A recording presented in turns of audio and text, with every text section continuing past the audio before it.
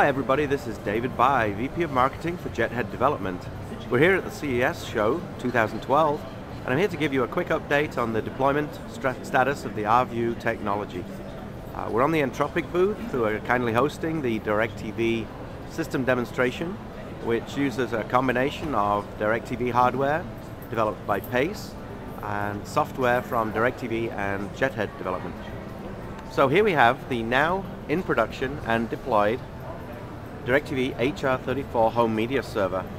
It's a 5-tuner DVR box, and it basically pulls all the DIRECTV content into the home and acts as a home media center, distributing the content to the RVU clients around the home. So if a new customer comes along and installs this box and happens to have an RVU enabled client in the home, DIRECTV will install the main server box and provide the customer at the appropriate points in the home with converter boxes like this one to add Ethernet devices to the MoCA network. So in this case, we have a client which would potentially be in the second room of the home, which is a Samsung TV with the RVU functionality built in.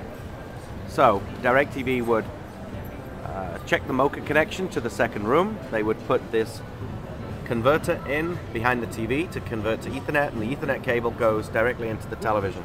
So it's a no set-top box solution for the RVU client.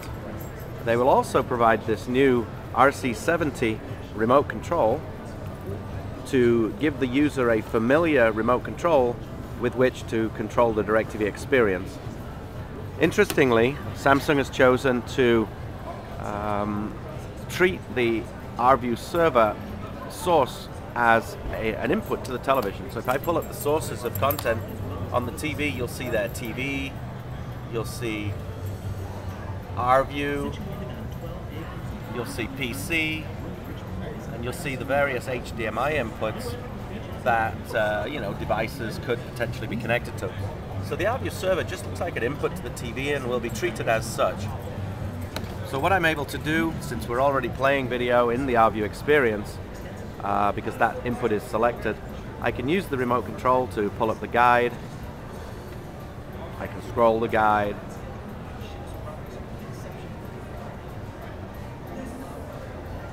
I can select a new channel.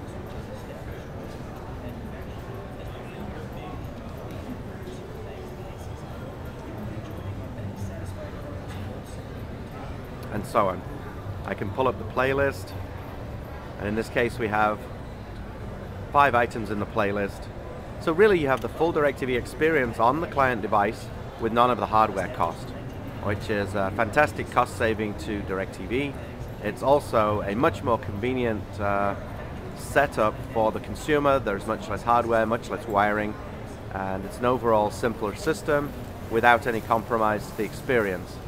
Of course, RVU provides a pixel accurate user experience, so DIRECTV's guide data and all the associated content within it is exactly represented on the client as it would have been on a DIRECTV set-top box, which obviously gives consistent experience, and that's of great value to DIRECTV.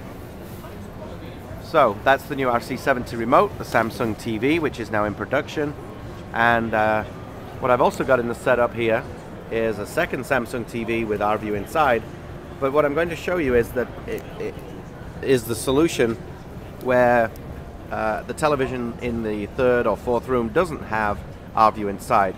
So in this case, certainly the TV can connect to the RVU source directly, but I've chosen instead to connect it to HDMI 1. And what we have connected to HDMI 1 is something you're all familiar with. It's the Pace DIRECTV C30 RVU client set-top box, which has been RVU certified. This is the box that contains all the Jethead RVU client software. We would control this set-top box using the standard, in this case, RC65 remote control. So I can hit the guide, and you see exactly the same guide. I can hit the program list. You'll see the 5 items in the list as we saw on the other client. So everything will look identical on this client set-top box as it did on the client TV. And this, of course, is the is exactly what the plan was. If I do some scrolling, you can see the scroll performance on the set-top box. If I do a channel change, you can see the channel change time, and so on. So that's a quick update of the technology on display here at the Entropic booth. That's the DIRECTV technology. The HMC server and the Samsung TV are now fully deployed in a number of markets in the US. And at the show, Samsung did announce that all their TV models in 2012 will contain the RVU functionality, which is a great boost to the RVU community.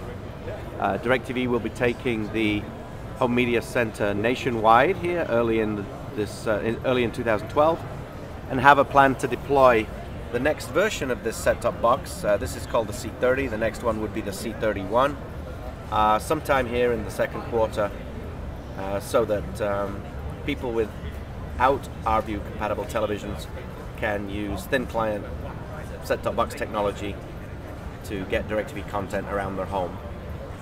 Thanks for listening. This is David Bai, VP of Marketing for Jethead Development at CES 2012.